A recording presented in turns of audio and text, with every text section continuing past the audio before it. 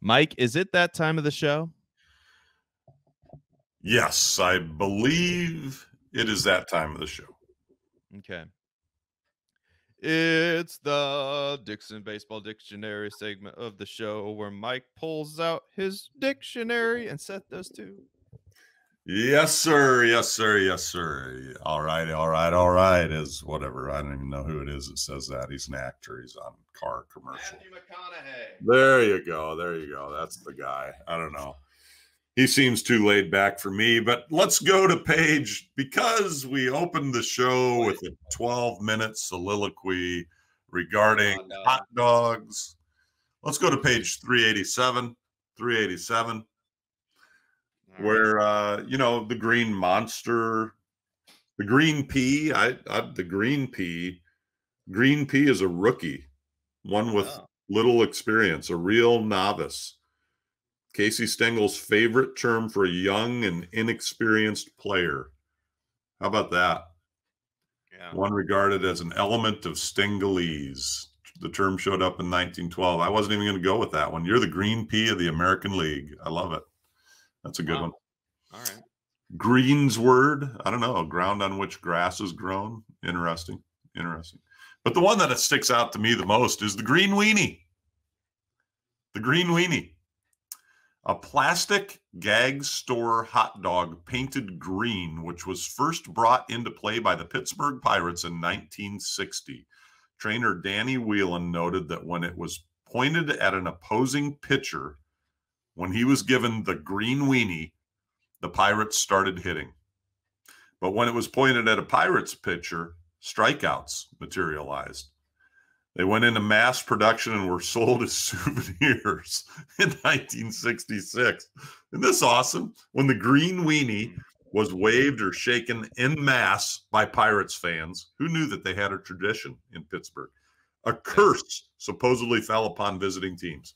One was wielded by sportscaster Bob Prince in the booth to put hexes and jinxes on opponents of the Pirates on the way to the 1971 National League pennant. There you go. Green weenie. And then an alternate definition. A pitch that a batter does not like.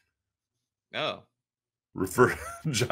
Jim Brosnan, the long season 1960, referred to, quote, slipping the green weenie past, end quote, Ernie Banks.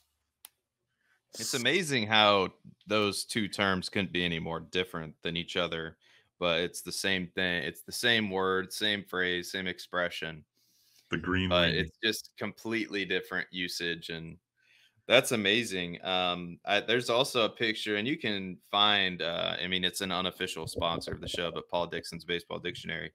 On page 386, I can't help but see green light, and I see a picture of President Franklin D. Roosevelt, who loved baseball, and he's underneath the word green light, which is a coach's sign flashed to a batter, allowing him to swing.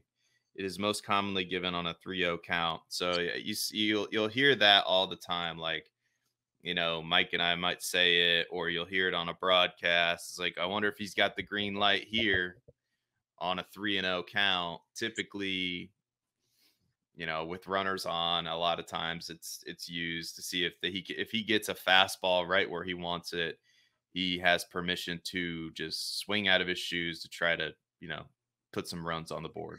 Yeah, notice there's a lot of green. There's a lot of green in baseball. Have you noticed that? I mean, there's almost 4 or 5 pages dedicated to green things. Well, okay, 3 pages. But the interesting part about this Franklin D. Roosevelt photo that you're talking about under green light, I don't know what there's a guy I know that's an editor for an organization called Player Profile that could probably do wonders to the Dixon's Baseball Dictionary. Because when you look at this picture and the caption green light, it has nothing to do with what it says about President Franklin D. Roosevelt here. It's just like somebody accidentally copied and pasted green light underneath this picture. Because there's nothing. What does Franklin D. Roosevelt have to do with the green light? I fail to see the connection. But nonetheless, I love the Paul Dixon Baseball Dictionary. And you can win a copy of the Paul Dixon's Baseball Dictionary by listening in, tuning in, downloading the MLB Play app, and joining our 137 plus members of our Beat the Streak group on the app. Play Beat the Streak. You could win one of these from us. You could win just for having the longest streak of the season, and you could win $5.7 million from Major League Baseball. Yeah, join the group. The link's in the description. Mike, what would you like to tell the people? How can they find you? What do you think the Cubs' outlook is for the rest of the summer? Anything you'd like to talk about? Well, I've got anybody who's listening or anybody who tunes in here and wants to reach out to me at Twitter at Michael Jones IA on Twitter, or at Long Live Baseball with 1L. You can, I got 2 tickets to tonight's Cubs Reds game, 6:15 start at Wrigley Field. Anybody who reaches out, they're yours. Sunday, my family and I are going to go up to Wrigley to watch the game, and then Memorial Day, I'm not sure what's going to happen with those tickets, but it's too expensive to stay in Chicago, so we're not going to the whole weekend. But we are going to get a game in. I don't know what to say about the Cubs right now, Seth. It's kind of all that we've been talking about, isn't it? Yeah, and the same goes with the Cardinals. There's just a lot. I mean, it's kind of the same old. Like I think that's the best way to say it.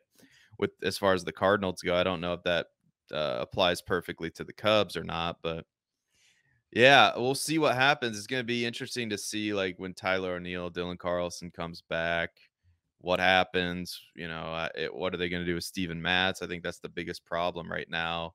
My guess is the Cardinals will probably hope it sorts itself out. There's nothing to see here, no problems at all. But our biggest, free agent pitcher that we've signed since Mike Leake is Mike Leake. Oh my God. The same if we're mentioning him in the same breath as Mike Leake, and we're talking about free agent pitching signings, it probably means you haven't hit on your free agent pitching signings and you haven't done enough to address starting pitching over the years, but I digress. You can find me at Seth_DIEWOLD. I am also the editor at playerprofiler.com. So you can, if you like fantasy football, check that out. Talented writers are doing good work all of the time in the news and article section, free fantasy football advice. So go check that out. And yeah, like and subscribe the video, subscribe to the channel. We are growing and growing and growing, and we cannot thank our valued listeners, our fans enough for tuning into the show. You're the reason we do it. We're trying to build this baseball community of people who just like to get together, maybe grab a beer and just watch baseball and enjoy this perfect game that Rob Manfred is constantly trying to ruin. So yeah, I can't wait to get to the Green Cathedral tomorrow.